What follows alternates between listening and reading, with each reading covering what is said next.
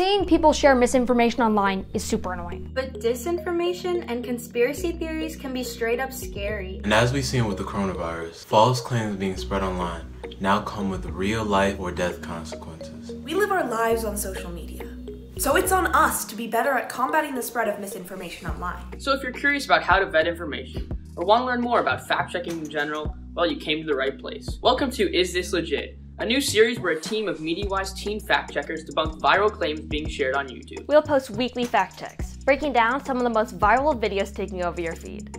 And we'll cover a little bit of everything. Politics, pop culture, coronavirus to conspiracy theories. But mainly, we want to tackle stories that are important to us, things we care about, all while teaching you some digital media literacy skills along the way. MediaWise Teen Fact-Checking Network is spread across the United States, with some of us on camera and some of us behind the scenes, working to thoroughly research and flag potential misinformation. But good fact-checking always starts with looking at who is sharing the information. So who are we exactly? MediaWise is a non-profit, non-partisan digital media literacy project led by Poynter Institute. The MediaWise mission is to empower people of all ages to be more critical consumers of digital information. MediaWise is also a verified signatory of the International Fact-Checking Network. That's a big deal. We're currently the only organization in the IFCN that primarily publishes fact checks by teenagers. Now that you know who we are, let's answer some frequently asked questions. How do we choose what to fact check? Our top priority is fact-checking videos with big impact. So the videos that have gone super viral. As for viral political stories, now would also be a good time to remind you that, again, we are a non-partisan project.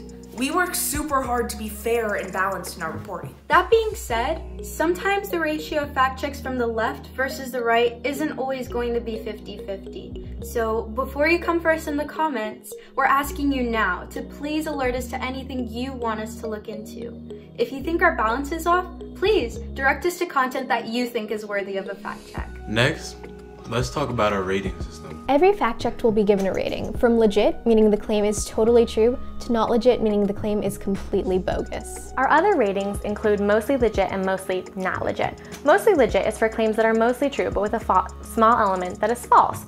Mostly not legit is for claims that are mostly false, but with a small element that is true. We also have mixed bag for claims that are 50-50 and needs context for claims that simplify an issue and could benefit from more information.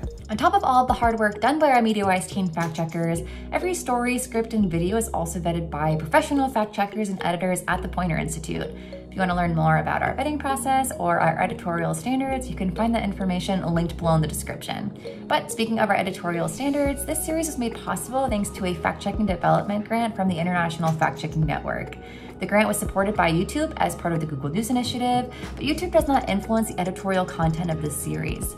But if you want to learn more about how the Poynter Institute remains independent from its funders, you can find that information, again, linked below in the description. So if all that sounds interesting, subscribe to our channel now so you don't miss any of our fact checks. Because when facts prevail, democracy wins. And we believe everyone should be able to make decisions based on facts. Not fiction.